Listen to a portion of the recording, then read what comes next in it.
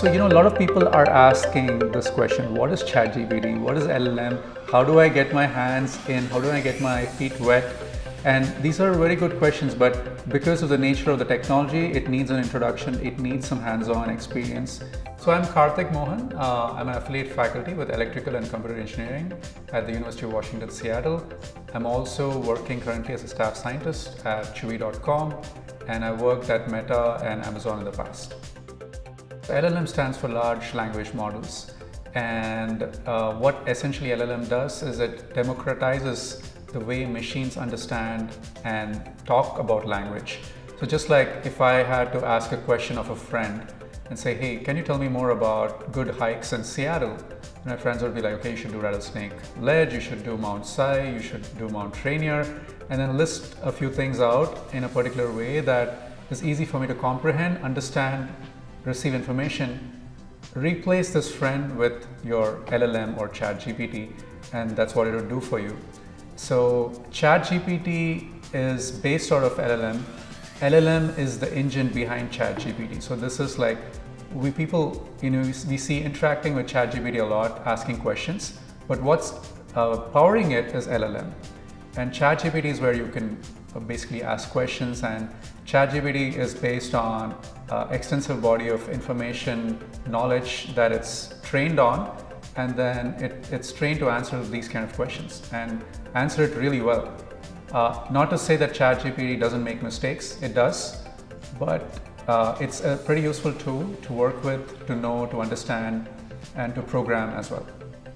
So the short course is going to be 2 weekends, 3 hours on each day of the weekend.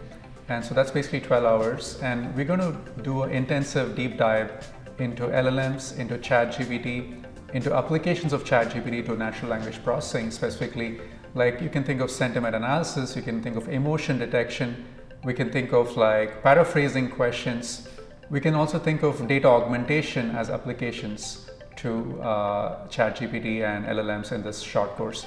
And the way we've designed the short course, we're thinking about it is, it's going to be a mix of concepts, it's going to be a mix of programming, and also hands-on working with the code during the session, and having one of our instructors help guide you through that and answer any questions. So by the end of the short course, you should have a good understanding and working knowledge of ChatGPT and LLMs, enough that you can start doing projects on your own.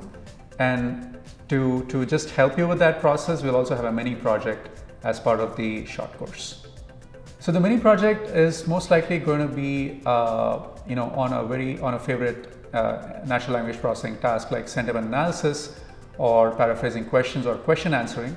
These are also some of my favorite applications in natural language processing, where you can use ChatGPT however you want to build your data set and train a model, or use a pre-trained model and fine-tune it.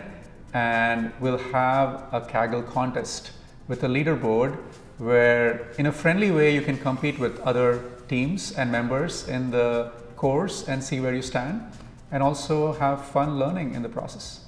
So if you have some background in programming, you're curious about what ChatGPT can do, but you don't know where to start, you're working in the industry and you have some working knowledge of data and Python programming and a little bit of machine learning, then this is the course for you.